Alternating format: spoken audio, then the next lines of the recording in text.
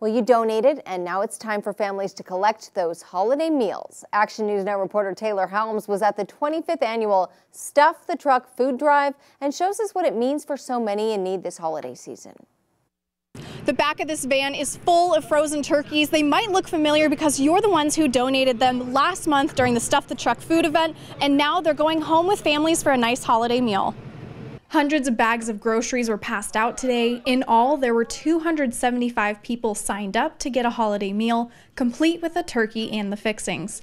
These giveaways are open to anyone in the community who signs up ahead of time. For some, like Paul Schneider, this isn't their first time coming through for a food giveaway.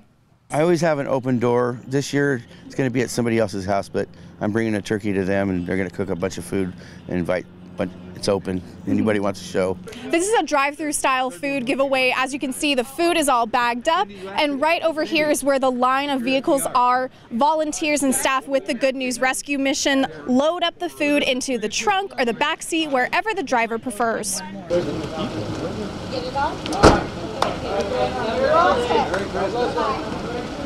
For volunteers like Joshua Payne, this is a chance to give back to the community that needs it most, especially during the holiday season. It's awesome. It's amazing. The opportunity that we have to give makes me feel good to be able to give to the families in need. And what do you hear from the families getting this food in response to it? They're more than grateful. They're greatly appreciated. They tell us thank you all the time, God bless, and even teary-eyed at times. No food goes to waste. It'll either go back into the dining hall and be prepared for another meal, or they'll include it in other food giveaways that they do every Friday here at the Good News Rescue Mission. Reporting in Reading, Taylor Helms, Action News Now, coverage you can count on.